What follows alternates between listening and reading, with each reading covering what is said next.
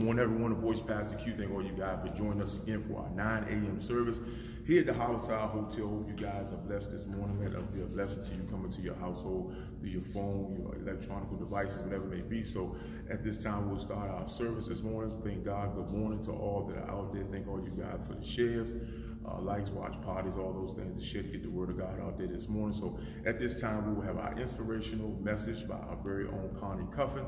After the message, we'll have our scripture reading done by my very own sister, LaShonda Smith Woods, and then we'll have the word this morning. Stay tuned. Let's get the inspirational message. Let's get our scripture reading, and then we'll get the word of the day. Come on, the word of the day. Amen. Amen.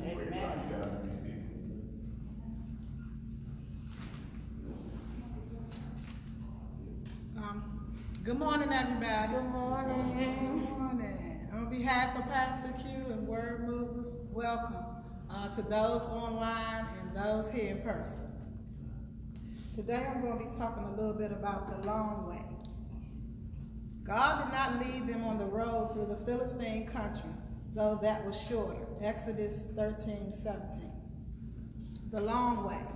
As his peers were promoted one by one, Benjamin couldn't help but feel a little envious. How come you're not a manager yet? You deserve it, his friends told him, but Ben decided to leave his career up to God. If this is God's plan for me, I'll just do my job well, he replied. Several years later, Ben was finally promoted. By then, his added experience enabled him to do his job confidently and won him the respect of his subordinates.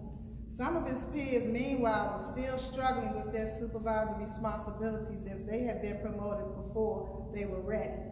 Ben realized God had taken him the long way around so that he would be better prepared for his role now. When God led the Israelites out of Egypt, he chose a longer way because the shortcut to Canaan was full of risks. The longer journey also gave them more time to strengthen themselves physically, mentally, and spiritually for subsequent battles. The shortest way isn't always the best. Sometimes God lets us take the longer route in life, whether it's in our career, our relationships, or our endeavors, so that we'll be better prepared for the journey ahead. When things don't seem to happen quickly enough, we can trust in God, the one who leads and guides us and takes us the long way for a reason. So when we go through life's travels and we are taking the long route through our relationships, when we don't get who we like, who we want, that man or that woman, know that he's taking us the long route for a reason, and he gives us beauty for ashes. So when we don't get that, he has a better person prepared for us. When we don't get that job that we have to train somebody else for that we should have gotten, know that he has a better job for us, and he I'm nervous. He has a better job for us, and so we can relax in knowing that in our patience, he's going to give us the longer route for a reason. Amen. Amen.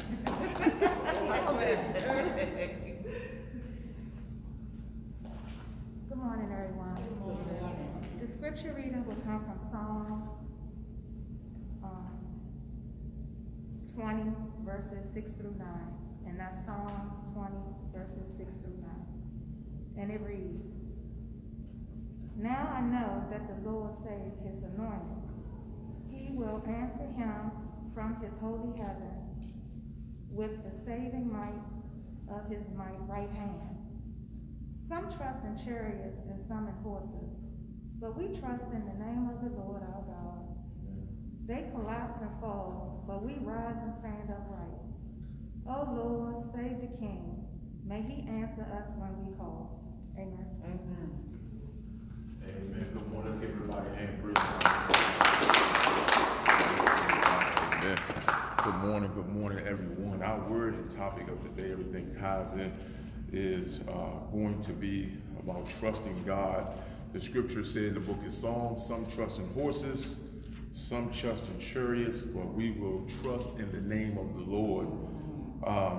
When I was looking up the definition of the word trust, the word that Webster gave me was assured reliance on the character, ability, strength, or truth of someone or something, one in which confidence is placed. Trust, someone sets up a trust fund, it's a reliance or future payment for a property. But I want to focus on the one that says one in which confidence is placed. We're in a time right now that you and I must put our trust in God. The Bible says one of the most popular scriptures of teaching in the Bible is Proverbs 3 and 5, where he says, trust in the Lord with all thine heart.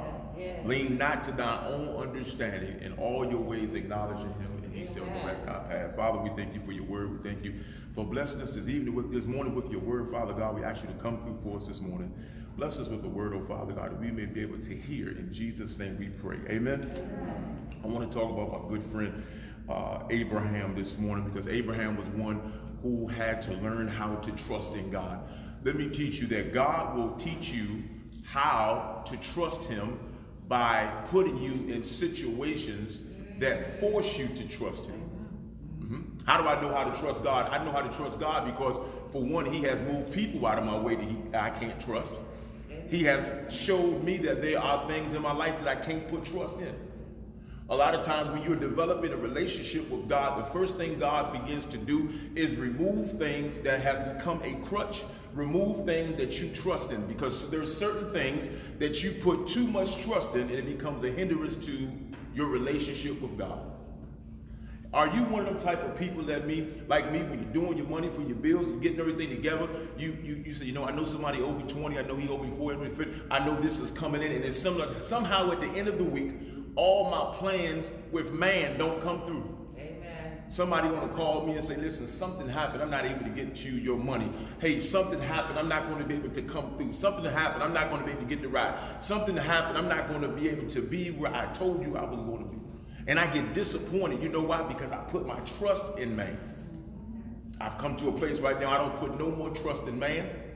I put all my trust, hope, and expectation in God, because I know God can't fail me. Abraham had to learn that the hard way. Genesis chapter 12, the Bible says, right after God had this relationship with Abraham, the Bible says in the book of Genesis chapter 12, there was a famine in the land, and Abraham went down to Egypt to dwell there, for the famine was severe in the land. Right after God told him where he was going to bless him, there was a famine in the land.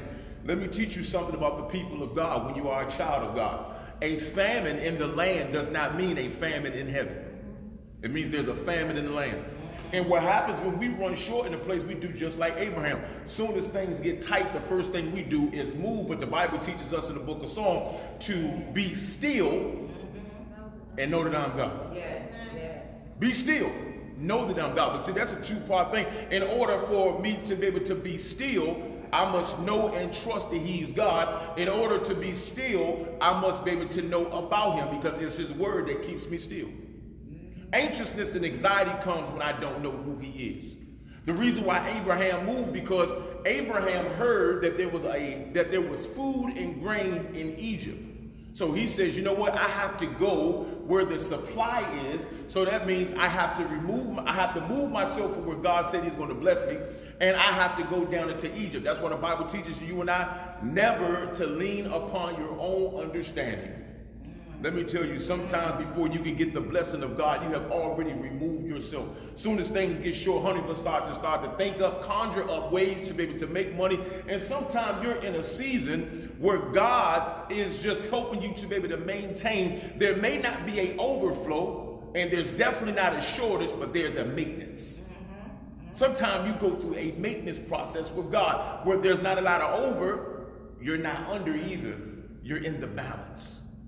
Sometimes we get scared, we're in the balance. The first thing we do, we panic, and you say, well, it's time for me to move. Time for me to start putting in applications.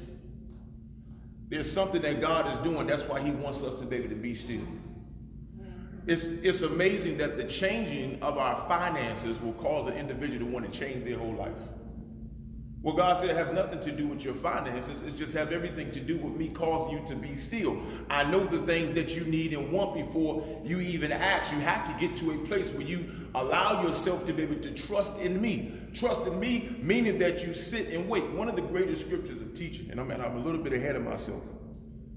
When the devil came to Jesus in the wilderness, when he was being tempted 40 days and 40 nights, And he knew that Jesus was hungry. He says, Jesus, if you are the Son of God, if you are who you say you are, won't you command that these stones be turned to bread? Jesus come back and he respond to him through scripture. He says, man shall not live by bread alone, but by every word that proceeds from the mouth of God. What the devil was saying was this. The devil was saying, listen, you have the power. I know that you have the power to turn stones into bread, and since you're hungry, why don't you go ahead and do it? Jesus' response in layman's term was, I know that I have the power to turn stones into bread, but I'm going to wait on God. Listen, let me teach you. You have the power to be able to move before God. But a lot of times, if you continue to move before God, you will never see the hand of God. Amen. If you keep moving before God, if you keep leaning on your own understanding, you're going to find yourself in a place like Abraham, because in order for Abraham's plan to work in Egypt, he had to conjure up a lie and say that his wife was his sister, which really was his sister. She was a half-sister, different mothers, same fathers, but it still was a lie. There's no such thing as a partial lie. For those that teach the Bible and believe that some of this is truth and some of this is lie, that can't be, because there can't be no partiality in the Bible. It's either all truth or it's all wrong. Abraham had to conjure up a plan, as we do, because when we don't trust God, we have to lean on our own plan and conjure up something to be able to get what we want. Or we believe that God has us in a place where God is saying, hey, I need you to be able to figure it out. God never asks us to figure it out. If you understand the teaching of the Bible where he fed the 5,000, notice that Jesus asked them a question. This is not something that God does a lot of in the Bible. He does not do a lot of asking you any questions, but this particular moment, Jesus decided to ask the disciple a question when it came time to feed the 5,000. He said, where can we buy bread that we may feed all of these? He's asking his disciples the question. God asking his disciples a question. God, how can you be asking me, who's all-knowing, omnipotent, how can you ask me a question? He said, where can we buy bread that we may feed all of these? Then the Bible goes down and said, this he knew, but this he was testing them to see how much trust and faith that they had in him. I hear people say sometimes, I have these questions, how I'm going to make it, how I'm going to do this. And I should just respond to God, hey, God, only you know. I put my trust into you, knowing that I believe that when I pray, you already know the things that I need and want. How many of us understand that when we pray and God is silent, that doesn't mean to move? You move because you're uncomfortable. You're moving and you're leaning on your own understanding, because just because you pray, that doesn't mean you're going to get an answer right away. If you believe that he knows the things you need and want before you ask, when you pray, you be still. You be still and you sit right there until he gives further instructions. But a lot of times we sit still, we get antsy, and then we go out there and borrow. The Bible says, I believe in the book of Deuteronomy, he says, listen, we should be the head and not the tail. We should be above and not beneath. We should be the lenders and not the borrowers. Before God even comes through, I already got 3 people I can borrow money from. I haven't even seen this. I haven't even given my change. I haven't even got up off my knees of prayer. I already have in mind plan A, plan B, plan C, and if those don't work, what I'm going to do at the end. I already have in my mind figured out, if God does, I'm going to try this and try that, and if that doesn't work, this is what I'm going to do.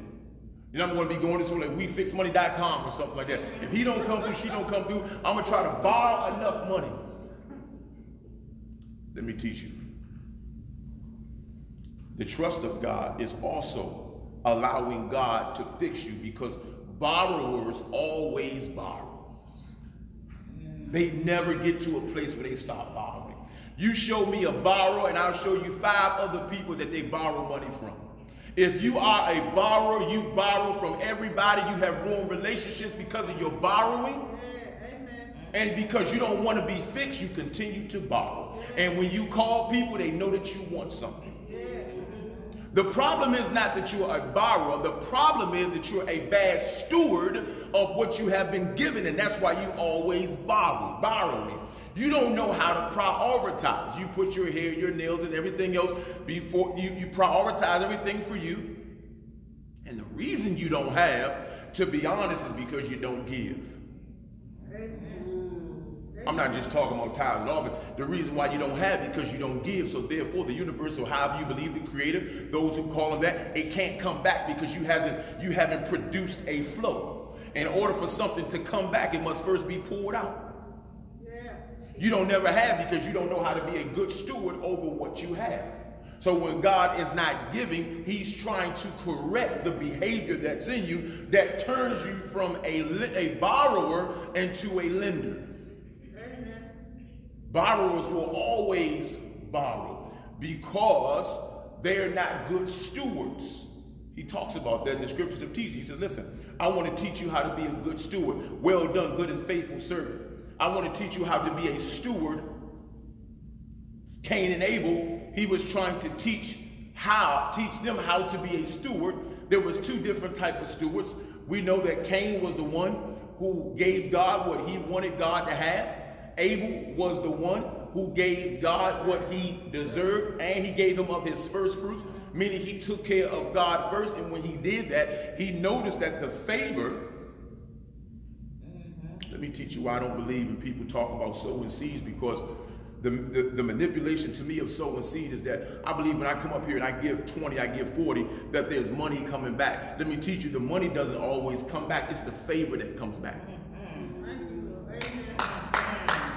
It's the favor. When I go to the grocery store and they say, do you have your rewards card? I say no, and the guy whips out off his pocket and uses his reward card and scan and takes something off my bill.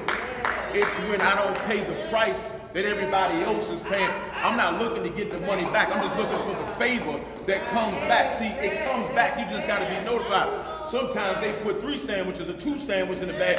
They didn't put more in the bag. Sometimes I got a 2-piece and there's 3, 4 other pieces in there.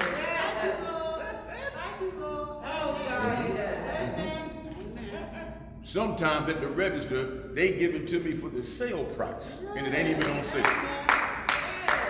Call it stealing, I call it favor. That's because once I put it out, he says, trust the Lord with all the heart. He said, you will have favor with God and with man. Abraham did not trust. Soon as the famine broke out, he broke out. Understand this. When you read the Lord's Prayer, and he said, give us this day our daily bread. But first, before he said, let your will be done on earth as it is in heaven. Abraham didn't understand what government he was under. A famine broke out in the land, but he didn't realize that he was on public assistance in heaven. So you got to understand what great teaching, what I'm talking about. I'm not picking, but bear with me for a second. We all know somebody on public assistance who pays $60 for rent. And they get vouchers and things from the government. That's a great teaching, but when I teach it, you're going to look at me as, oh, you're downing or trying to look down on people that's on welfare. No, I'm just trying to tell you that the example of welfare is an example of heaven. Why can't my government in heaven work like your government here on earth? The benefits, meaning that because I'm on welfare, I get certain benefits. Because I'm a king's kid, receive the adoption whereby we cry, Abba, Father, there's benefits for being a king's kid. I'm on welfare in the kingdom of heaven. I don't pay like you pay. People on welfare, listen, we live in the same apartment complex, rent different. You make more money than me. I got more food in my fridge than you.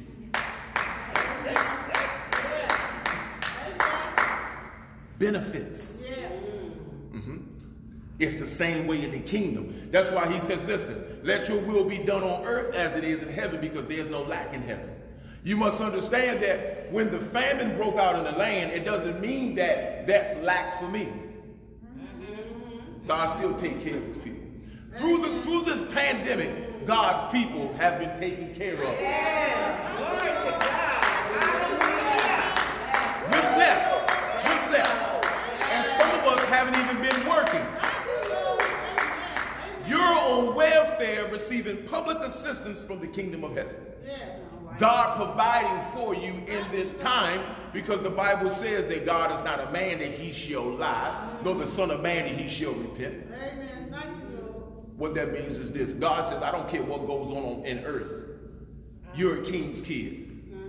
They keep showing Coming to America on BET, and I like it when Eddie Murphy calls home to his father in Zamoon. He tell King Joffrey Joker to send them some money. See, what was going on in Queens didn't affect where they was from in Zamoon.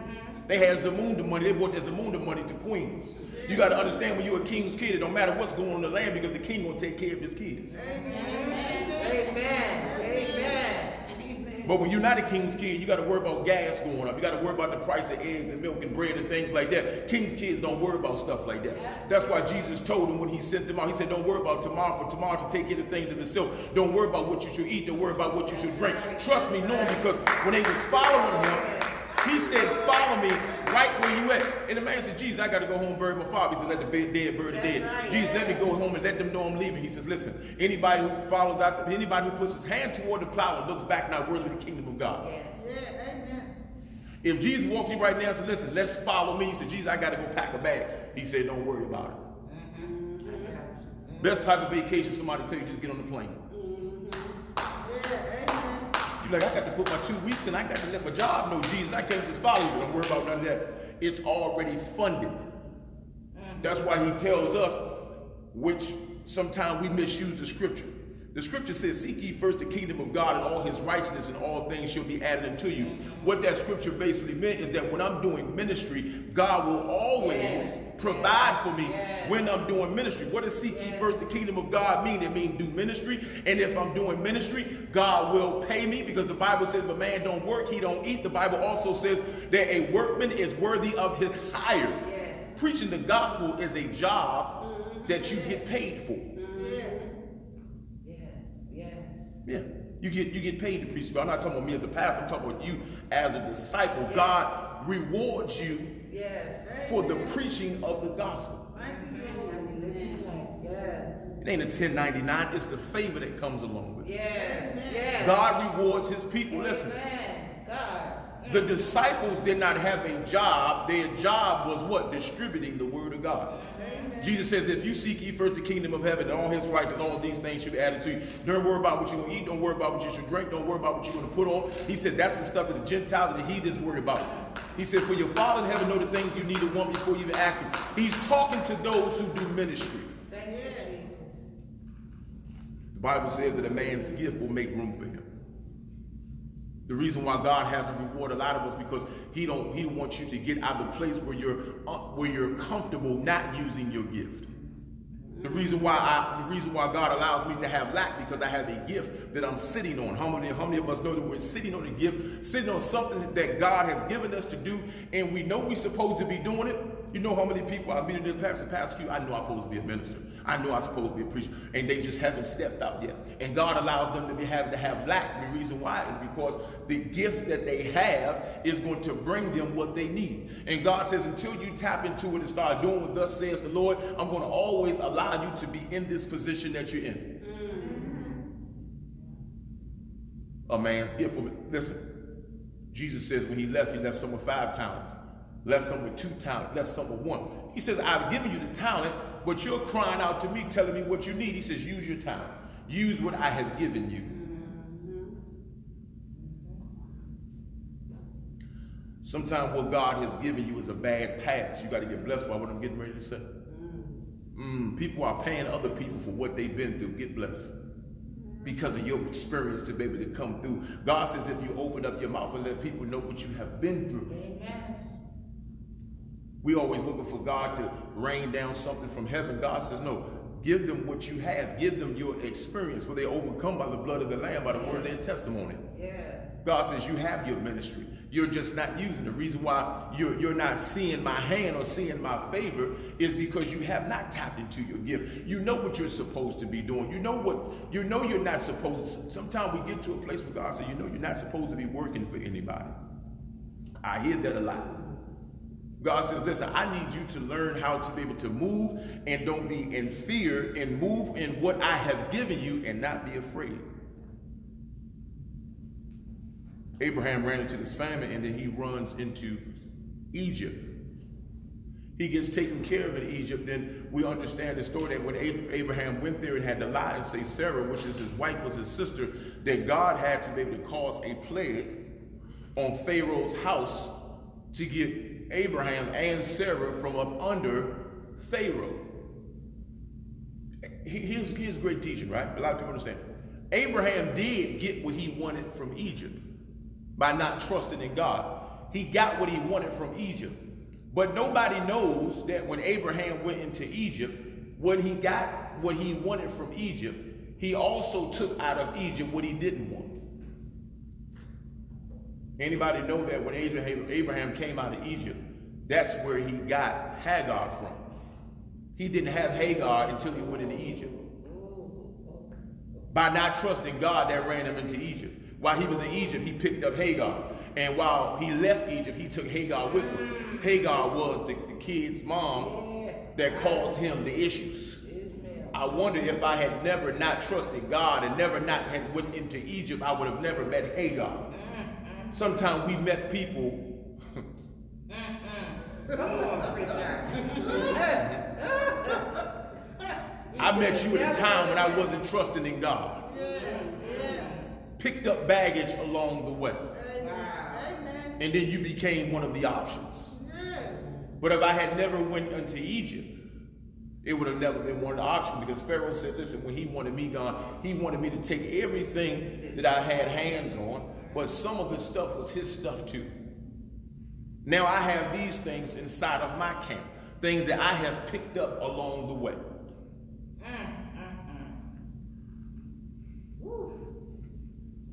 How many of us remember the same man Abraham was told to take his son up to the mountain and sacrifice him? One of the most popular teachers in the Bible.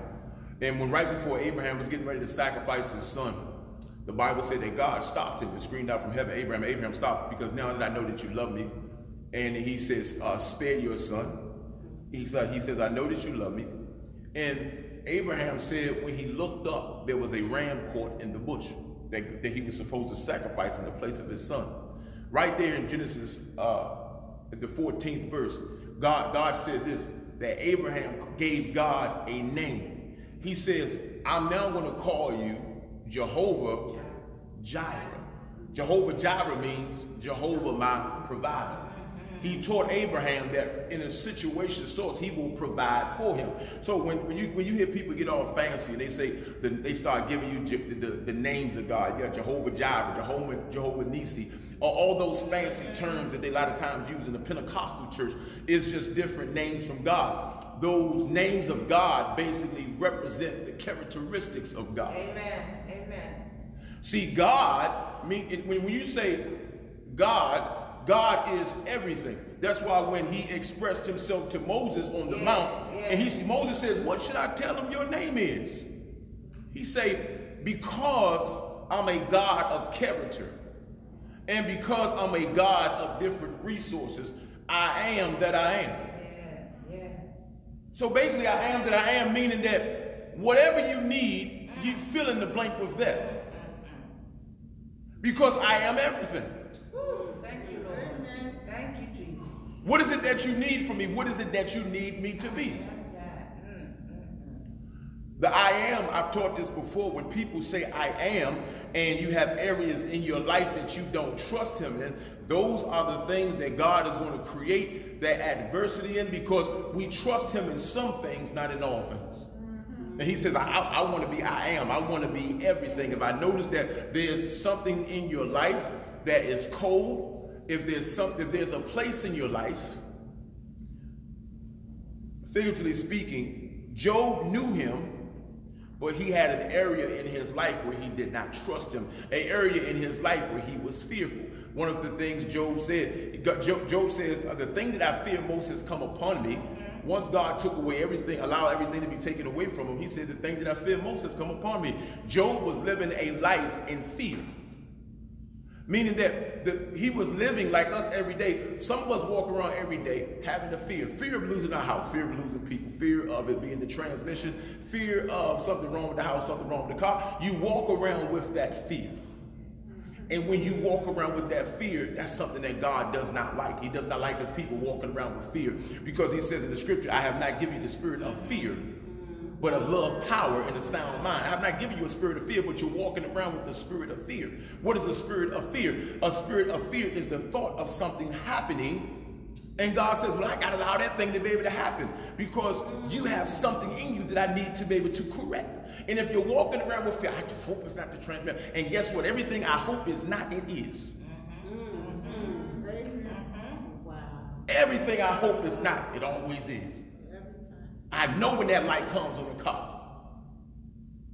Hope is not the rollers. I've been hearing them all up the street. It is the rollers.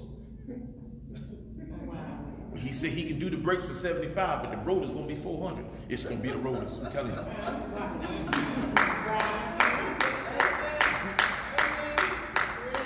I always know when they say one part gonna be 150, Mr. Smith, but the other part gonna be 900. I always know it's gonna be the $900 part.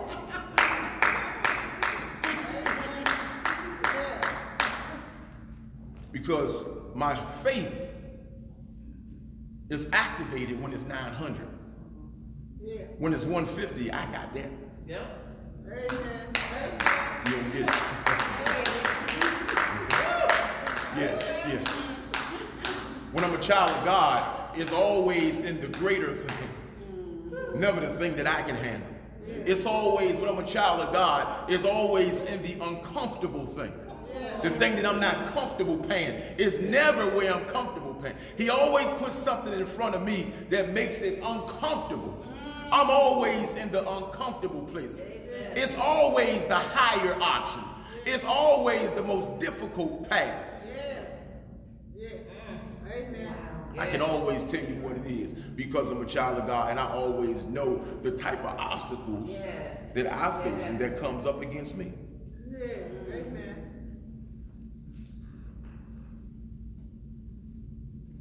Trust in the Lord all thy heart, lean not to thy own understanding.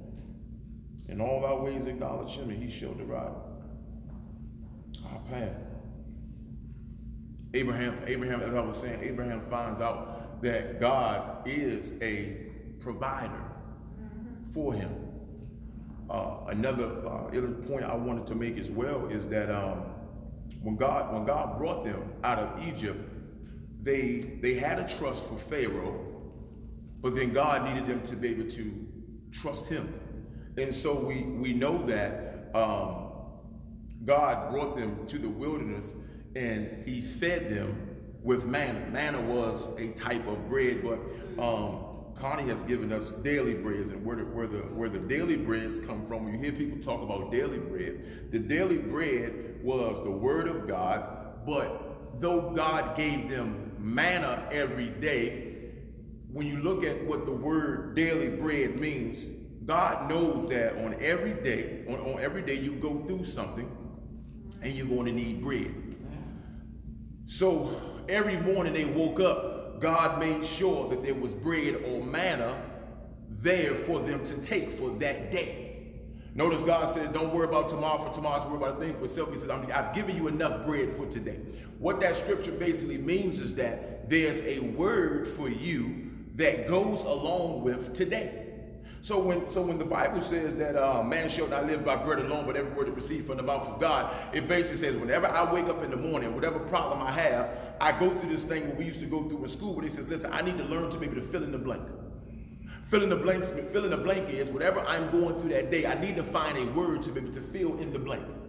In order to be able to fill in the blank, the Bible says I must be able to study to show myself approved, a workman needed not to be ashamed, rightly dividing the word of truth. Rightly dividing the word of truth is that whatever I'm going through, I have to find a scripture to be able to fill in the blank. If I find a scripture to be able to fill in the blank, I will be fed that day.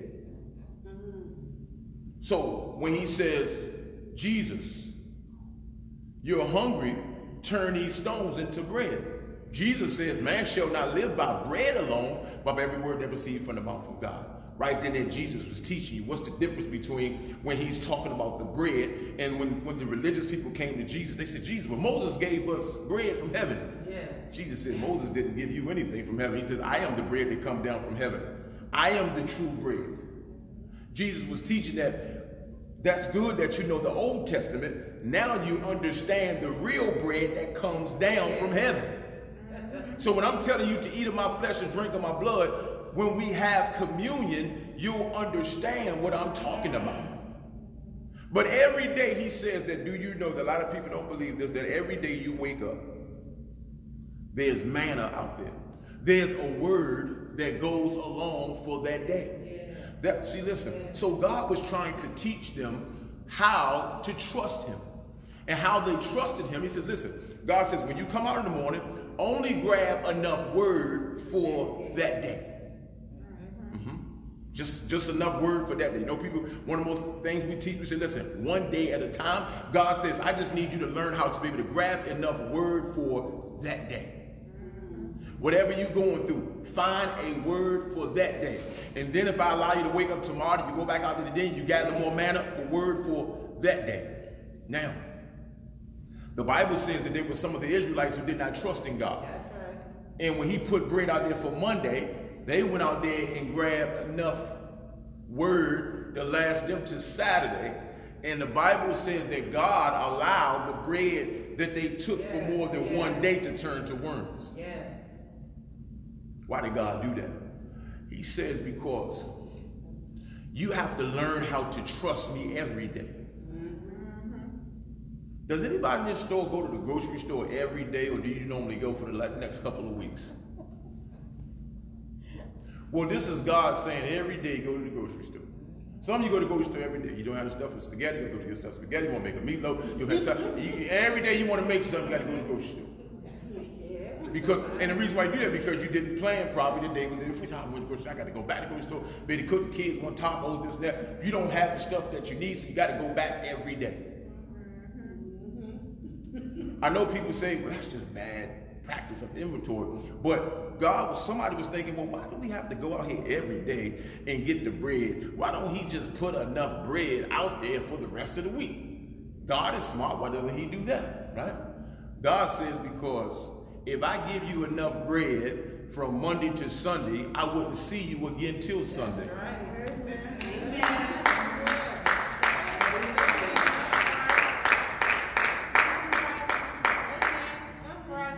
Where do we go on Sunday and don't return again till next Sunday?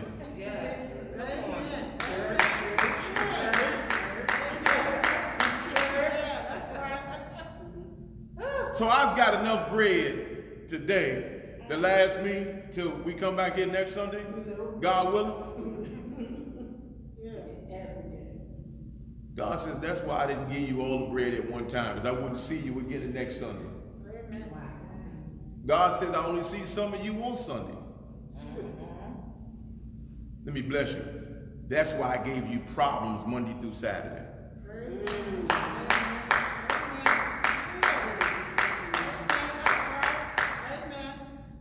I want to see you again. I don't like the fact that we don't see each other enough.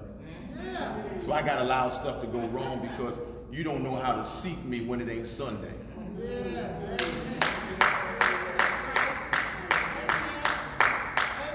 Your 104.1 of your gospel songs only come on Sunday.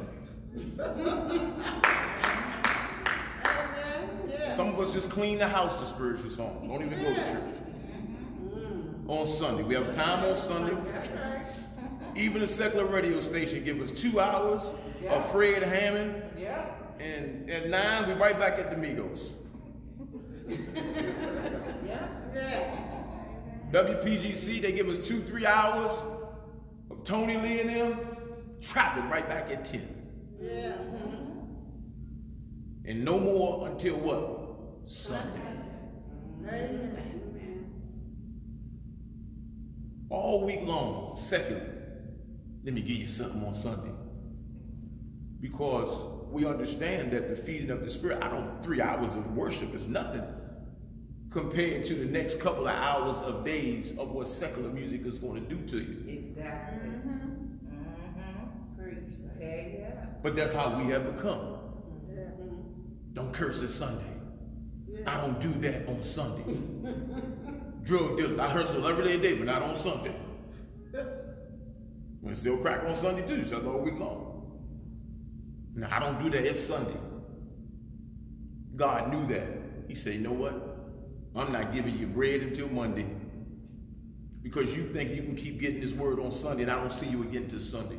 He says, I need you to be able to trust me and know that when you wake up tomorrow, I'm going to have the bread back out there again. And then when you wake up Tuesday, I'm going to have the bread back out there again. If I put it out there for too many days in advance, what I'm trying to do is build trust. Because when I give you everything you need, you have a tendency to not come back until that's ran out. That's the great teaching right there, scripture right there for the prodigal son. The prodigal son came back once he ran out. If he would have flipped that money, he would have never came back. If he would invest that money, he would have never came back. The problem is that we don't understand that, listen, what caused him to come back is when he ran out. Yeah. That's what allowed him to be able to go back. The Bible says that he ran out of everything he had. Yeah. And then he said, you know what? Now I'm going back because I don't have anything. The Bible said that he spent all his money, wasted it on riotous living. So he says, now I'm going back. I'm going back to my father's house. Let me teach you something that God does. He never blesses you to a place where you can get too far away. That's the blessing part about God for his people that he loves. He never blesses you to a point where you can get too far away. God knows that he has given you something that's not going to hold you. And he does that for a reason. He gives you something, and it's not going to hold you, but at the end of the day, it's going to bring you right back unto him. How much time I got? Wow, time flies in.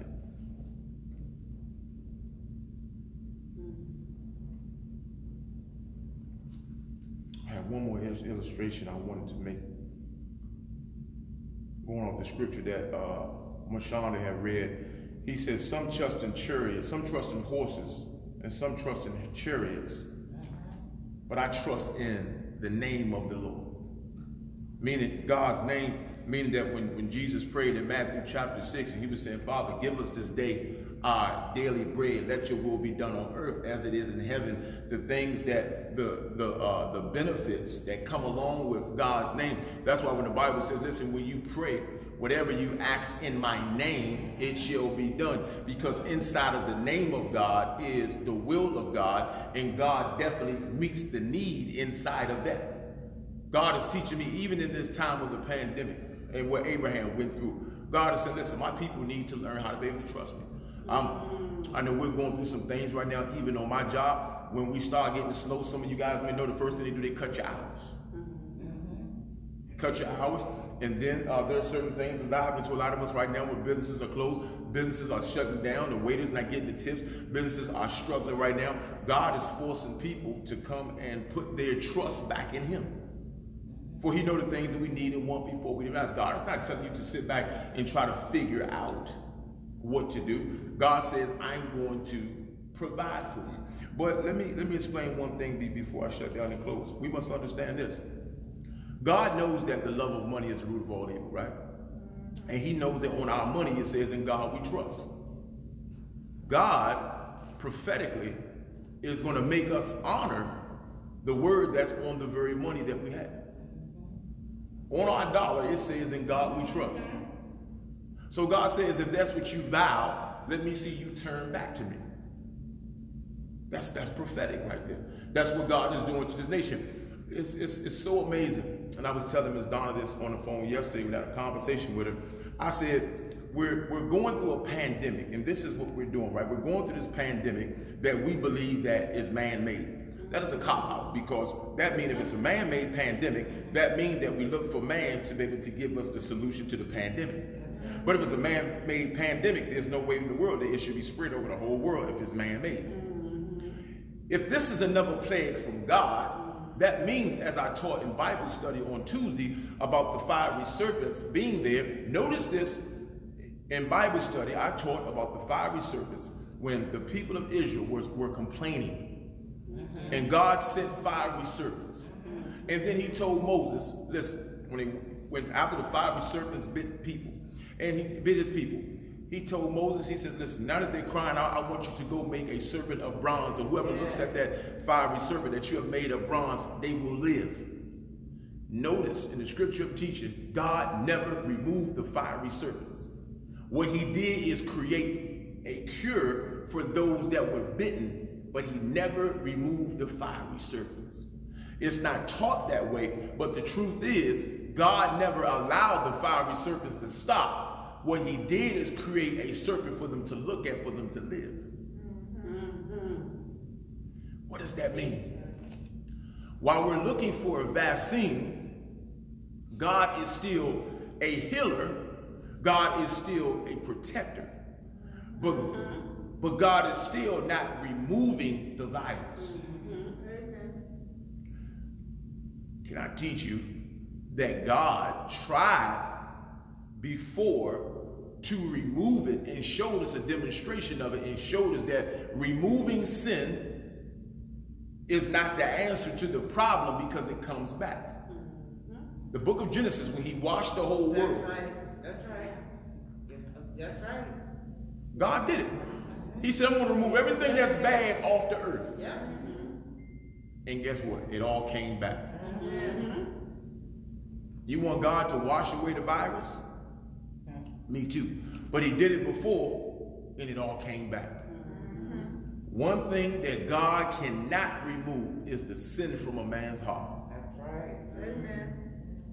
If God started the world with 2 people and got to a place with Noah where he saved 8 people, washed all them people away, and started over. He started with 2, destroyed everything, came back, started over with 8, and the world back in the same position.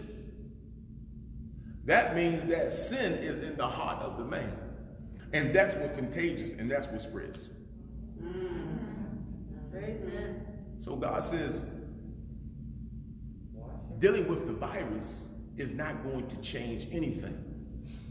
I actually, and a lot of people don't want to hear teaching like this, this virus is one of the things, of the tools that God is going to use to bring people to him. Amen. I know we don't want to hear that, and a lot of times we don't want to hear the truth because there's a lot of pastors and ministers and preachers I see on my feed rebuking the virus. Hasn't gone anywhere. Rebuking cancer hasn't gone anywhere. They've rebuked and cast out every sickness and disease, and where has it gone? Nowhere but to the next person.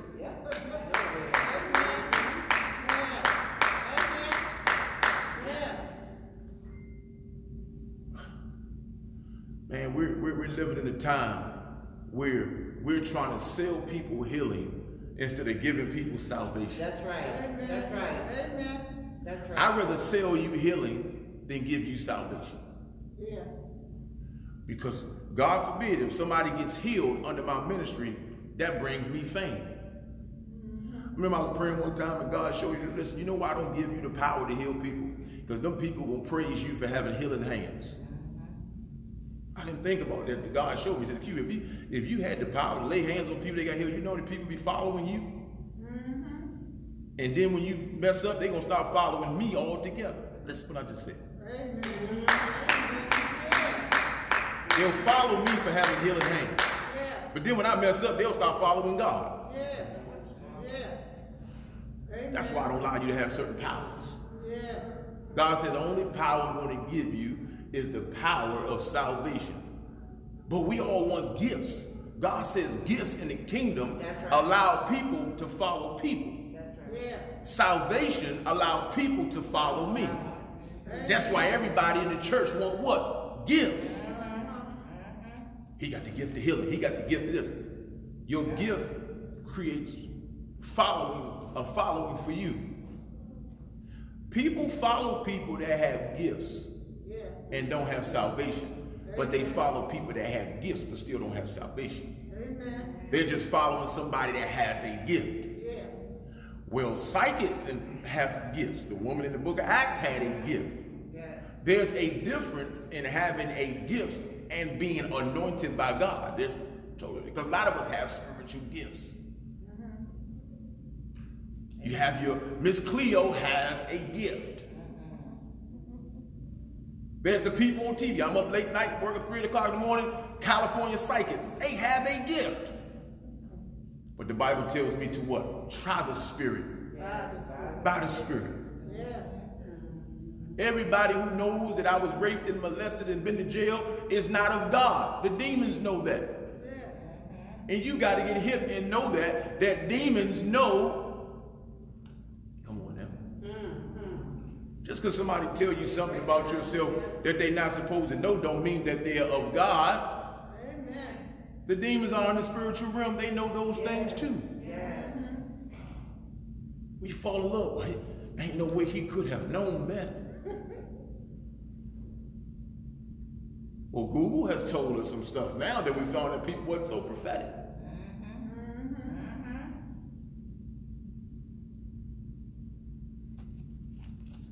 Trust in the Lord with all thy heart, lean not to thy own understanding. All thy ways acknowledge him, he will direct our paths. I'm the voice, Pastor Q. Thank all you guys for joining our broadcast today. We left the Cash App, PayPal inside of the comments. We're not asking for you guys to sow a seed to the ministry today, but if you were blessed by the ministry, we ask you to be a blessing to us. Thanking God for what he's done today. Love you guys. Have a great morning. Let's give the Lord a hand praise. Amen.